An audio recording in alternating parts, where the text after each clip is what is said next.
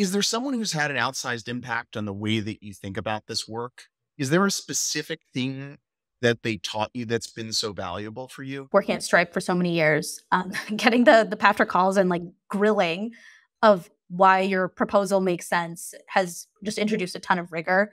And to how you think about it, specifically the why now question. Like Patrick would always remind everyone, hey, Stripe has 9 million opportunities in front of it. Like, why this opportunity and why now? Like, he would remind everyone of the kind of the capital allocation decision that he had in front of him and was constantly asking you to prove the value of what you were doing in comparison to all the other bets that he was trying to make.